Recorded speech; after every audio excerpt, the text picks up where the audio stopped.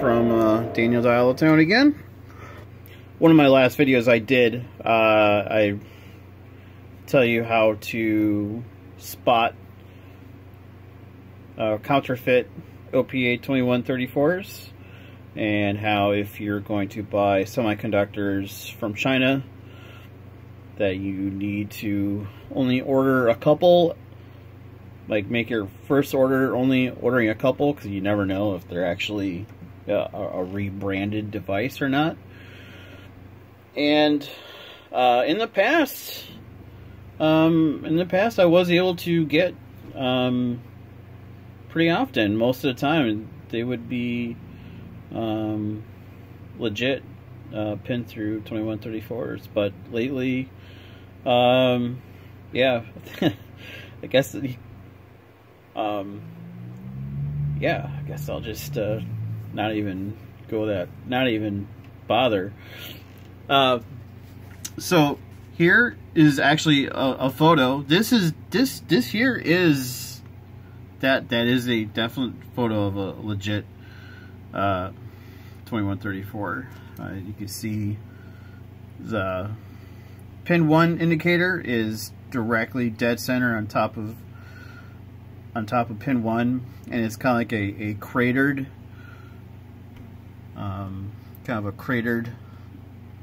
indicator. So here are these people. IC Market 2009. This is their photo, and maybe they did take that photo way back then. But and you know, to their, I wouldn't say to their credit, maybe more, I don't know, defense, I don't know, maybe they legitimately don't know that these 2134s that they're getting are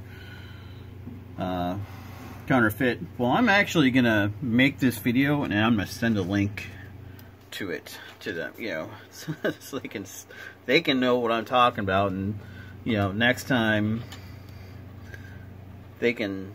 So, all right.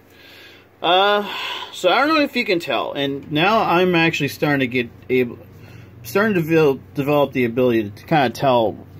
Okay, not just with pin 1. I mean, that's the dead giveaway. That's the moment I saw that, I was like, oh, no way.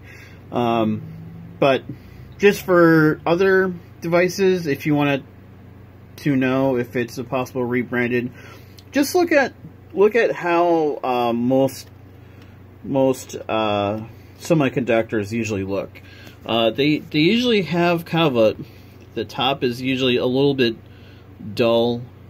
It's hard to explain. Kind of a matte finish look to them. You know, they don't. They're not reflective of light very much often. But look at this on this side here, you can tell that's definitely ink. That's ink. That's the color of ink. Yeah, and I'm gonna do the acetone test. I already know what it's gonna look like.